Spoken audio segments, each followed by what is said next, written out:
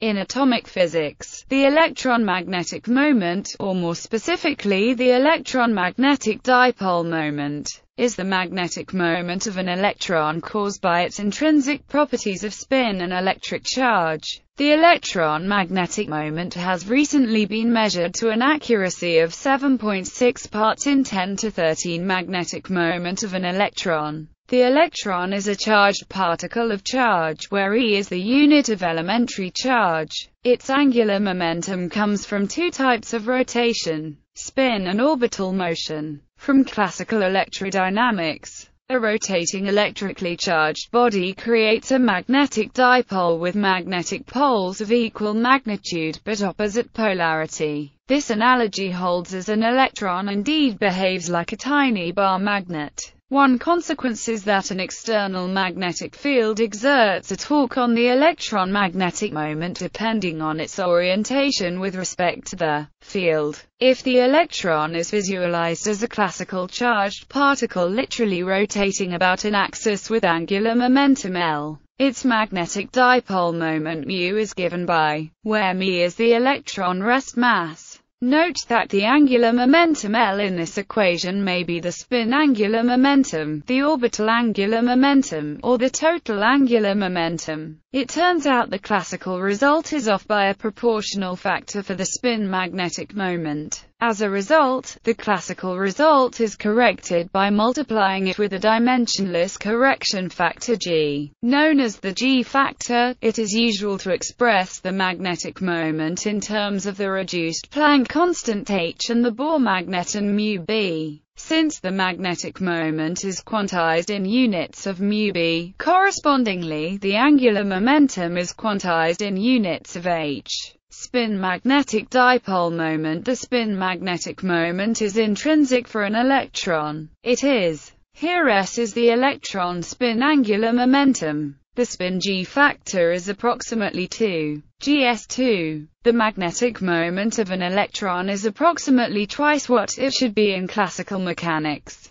The factor of 2 implies that the electron appears to be twice as effective in producing a magnetic moment as the corresponding classical charged body. The spin magnetic dipole moment is approximately 1 μb because G2 and the electron is a spin 1/2 particle. S equals h2. The Z component of the electron magnetic moment is, where ms is the spin quantum number. Note that μ is a negative constant multiplied by the spin, so the magnetic moment is anti-parallel to the spin angular momentum. The spin G factor Gs equals 2 comes from the Dirac equation, a fundamental equation connecting the electron's spin with its electromagnetic properties. Reduction of the Dirac equation for an electron in a magnetic field to its non-relativistic limit yields the Schrödinger equation with a correction term which takes account of the interaction of the electron's intrinsic magnetic moment with the magnetic field, giving the correct energy.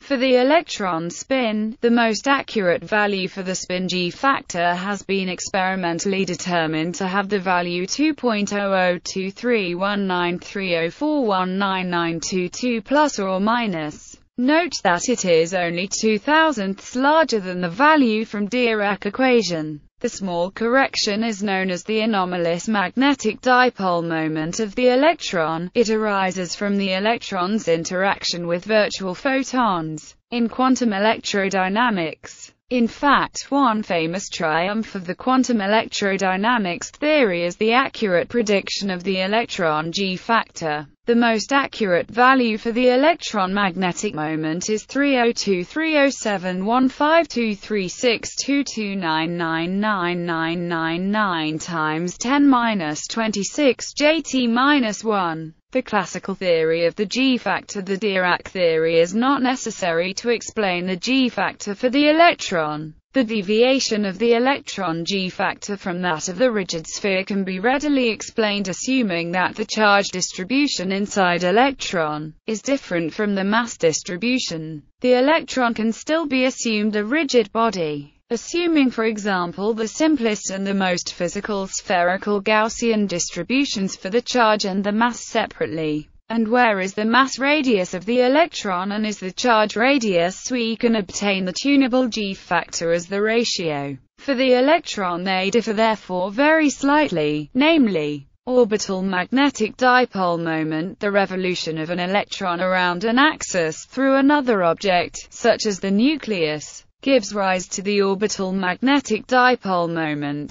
Suppose that the angular momentum for the orbital motion is L, then the orbital magnetic dipole moment is, here Gl is the electron orbital G factor and μb is the Bohr magneton. The value of Gl is exactly equal to 1. By a quantum mechanical argument analogous to the derivation of the classical gyromagnetic ratio total magnetic dipole moment, the total magnetic dipole moment resulting from both spin and orbital angular momenta of an electron is related to the total angular momentum J by a similar equation. The G factor Gj is known as the Landé G factor, which can be related to Gl and Gs by quantum mechanics. See Landé G factor for details. Example: hydrogen atom. For a hydrogen atom, an electron occupying the atomic orbital psi m, the magnetic dipole moment is given by, here L is the orbital angular momentum, n and m are the principal, azimuthal and magnetic quantum numbers respectively. The Z component of the orbital magnetic dipole moment for an electron with a magnetic quantum number m is given by electron spin in the Pauli and Dirac theories.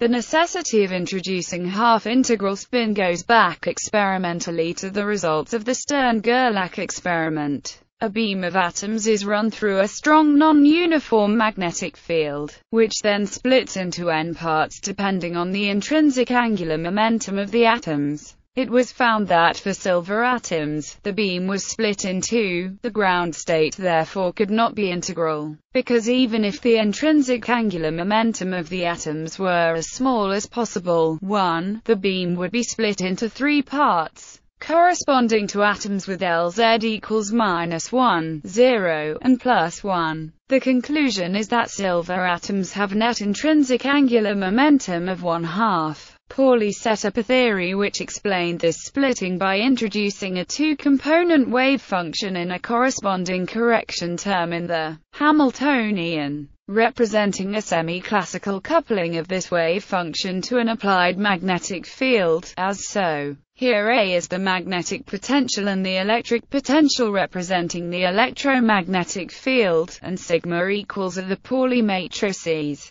On squaring out the first term, a residual interaction with the magnetic field is found, along with the usual classical Hamiltonian of a charged particle interacting with an applied field. This Hamiltonian is now a 2 times 2 matrix, so the Schrödinger equation based on it must use a two-component wave function. Pauli had introduced the 2 times 2 sigma matrices as pure phenomenology. Dirac now had a theoretical argument that implied that spin was somehow the consequence of incorporating relativity into quantum mechanics. On introducing the external electromagnetic potential into the Dirac equation in a similar way, known as minimal coupling, it takes the form where the gamma matrices and I is the imaginary unit.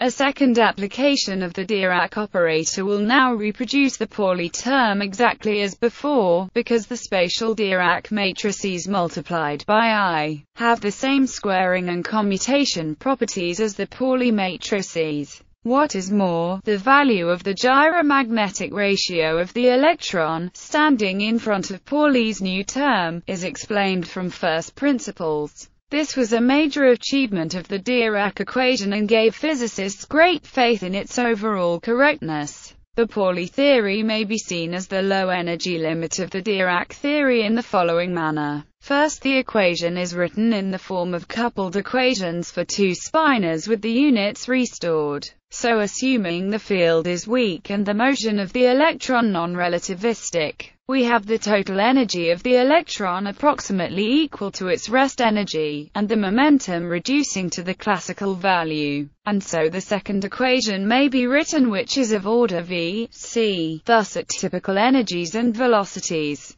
The bottom components of the Dirac spin-or in the standard representation are much suppressed in comparison to the top components. Substituting this expression into the first equation gives, after some rearrangement, the operator on the left represents the particle energy reduced by its rest energy, which is just the classical energy. So we recover Pauli's theory if we identify his 2 spin-or with the top components of the Dirac spin-or in the non-relativistic approximation. A further approximation gives the Schrödinger equation as the limit of the Pauli theory. Thus the Schrödinger equation may be seen as the far non-relativistic approximation of the Dirac equation when one may neglect spin and work only at low energies and velocities. This also was a great triumph for the new equation, as it traced the mysterious I that appears in it, and the necessity of a complex wave function, back to the geometry of spacetime through the Dirac algebra. It also highlights why the Schrödinger equation, although superficially in the form of a diffusion equation, actually represents the propagation of waves. It should be strongly emphasized that this separation of the Dirac spin-or into large and small components depends explicitly on a low-energy approximation. The entire Dirac spin-or represents an irreducible whole, and the components we have just neglected to arrive at the Pauli theory will bring in new phenomena in the relativistic regime, antimatter, and the idea of creation and annihilation of particles. In a general case, 3 out of 4 components of the spin-or function in the Dirac equation can be algebraically eliminated,